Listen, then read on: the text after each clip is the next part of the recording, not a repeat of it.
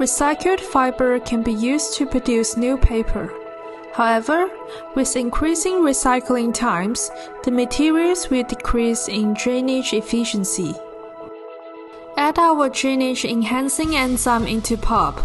It will effectively improve pulp drainage efficiency during the process of recycled pulp to accelerate water removal speed, and therefore save machine energy.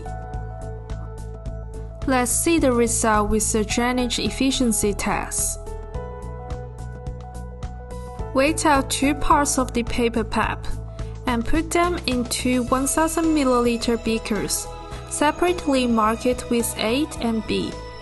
Adjust the concentration to 3%, then put 2 beakers into a thermostat water bath at 45 degrees Celsius, and start to stir the liquid at 450 R per minute. Then add our product to beaker B. Let it react for an hour, and pour the liquid into the DDJ water filter to compare drainage efficiency.